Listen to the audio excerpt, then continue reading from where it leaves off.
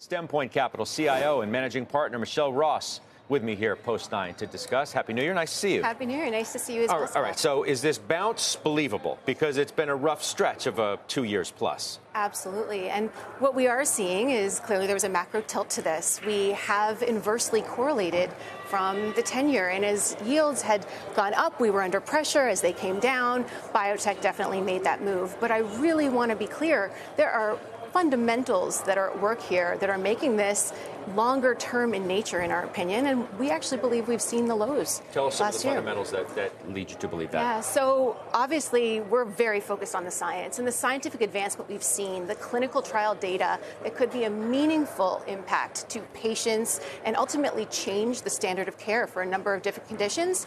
And the second, the very big one, was M&A and is M&A. It's been something that is a key piece of our sector and had been kind of frosty and frozen there for a few years. And it was one of those effects. It was kind of slowly and then suddenly all at once it did show up in Q4 in a big way. Thank you, Bristol Myers, right, which went on a spending spree. Yep. And you expect more of that. Does that ball really get rolling out at the healthcare conference out in San Francisco? Well, it's a great question. And I think there is a little bit of a trepidation from my peers in the industry thinking that, did we just pull that forward? Did we pull forward some of these announcements? We had 6 deals in December. And as you mentioned, Bristol Myers doing 2, AbbVie doing 2. It was something that really could have been the expectation for that conference. So I don't want to say that by any means I'm making a statement on that conference and timing, but I would anticipate 2024 has more in store. So what's your assessment of the weight loss craze? By now, the story's well known for the stocks that have been bought as a result. Novo, Lilly, and maybe 1 or 2 others.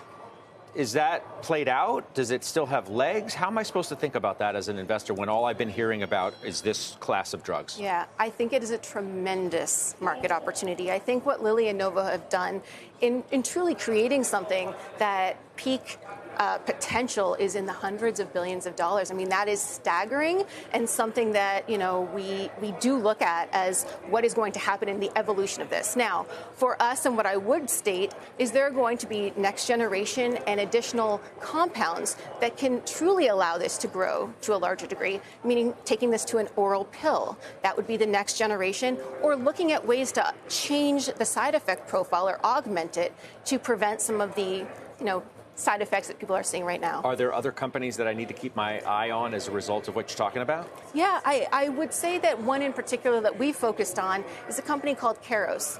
And Keros does look at the opportunity to prevent some of the salvage of muscle, so muscle wasting that people have commented on in the past. Could you look at this as something to augment, as well as a number of other companies looking at the oral aspects of being able to bring this as an oral product in the future? You own this name? We do. You do. Other names that you brought that I don't think I've ever talked about before. Maybe we have, and I just don't remember. Syndax is one. Syndax. What do they do? Syndax is had a wonderful year end in 2023, and that was on the back of 2 very important data sets that it presented at a medical conference in December. And the reason it's so important is these are late stage clinical trials that were successful. They are now with the FDA for approval, and they're both in the oncology indication. They're areas of unmet medical need. This will have a massive improvement for patients going forward, and we think the market is primed for them and what they're going to be able to do. All right, we'll keep our eye on that one, ticking higher by about 2%. What about Cabaletta? Yeah, Cabaletta, as a scientist by training, it really makes me excited what Cabaletta is working on and doing. They are looking at something called cell therapy, something we've been familiar with in the oncology, in the cancer setting. They're taking that now to the autoimmune setting. So very hard to treat conditions where the immune system is at the core, at the center of this. They are resetting the immune system and recharging our T cells in our body to basically have phenomenal results. Cabaletta is one of a handful of public companies doing this. Very exciting year ahead for them. What about election year politics, which in a general election year is typically not good for healthcare, because both sides are just teeing off on the drug companies. How should I think about that? No, it is a very important point.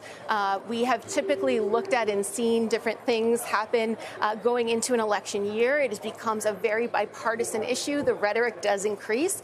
I would say, though, there was a win that Biden can claim from this year, which was through the Inflation Reduction Act. He did put into place an attempt to lower drug pricing over the next few years.